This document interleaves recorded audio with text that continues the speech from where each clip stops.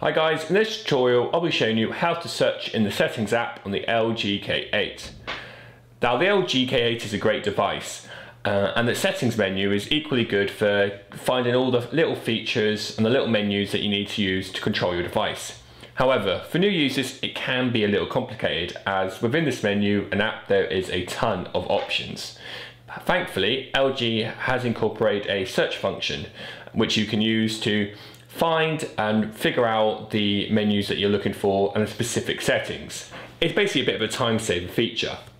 Open up the app drawer and select settings.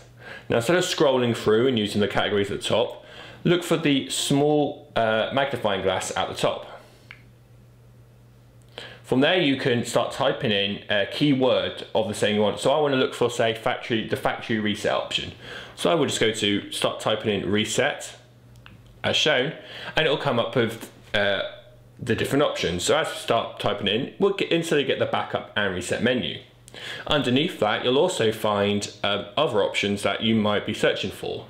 You can just use all these. So for example, we've got literally a direct link there to factory data reset.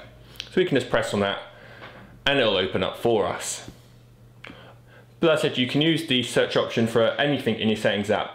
Make use of this feature, as it's, like I said, a great little time saver to have around. And that's how you search in the settings app on the LG K8. Thanks for watching.